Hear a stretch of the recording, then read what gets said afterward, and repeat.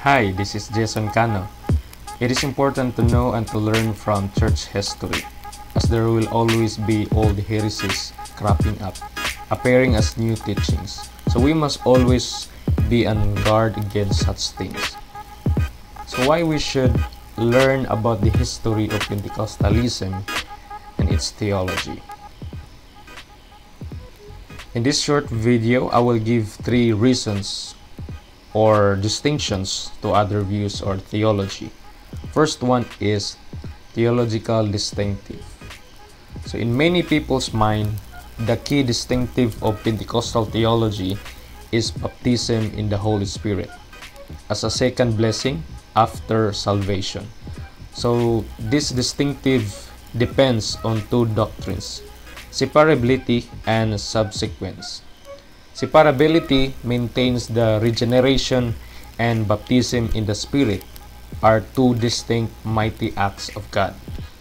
So the regeneration is the Spirit's work to remove the unbeliever's old nature and to implant a new nature, resulting in a new birth. So baptism in the Spirit is His falling upon believers to empower and equip them for service.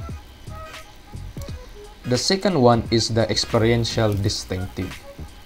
Though it is certainly hard to generalize the experiences of Pentecostal adherents that is distinguish them for other Christians. So in many people's mind, the following are typical of Pentecostal experience. The first distinctive develops from the first theologian distinctive, a 2-stage experience of the Holy Spirit. Pentecostal adherents first experience regeneration by the Spirit. Then, they experience baptism in the Spirit. But some Pentecostal groups hold a 3-stage experience: regeneration, sanctification, and baptism in the Spirit as empowered for service. Accordingly, Pentecostal believers have experienced a second blessing that non-Pentecostal believers have not. And lastly, the missional distinctive.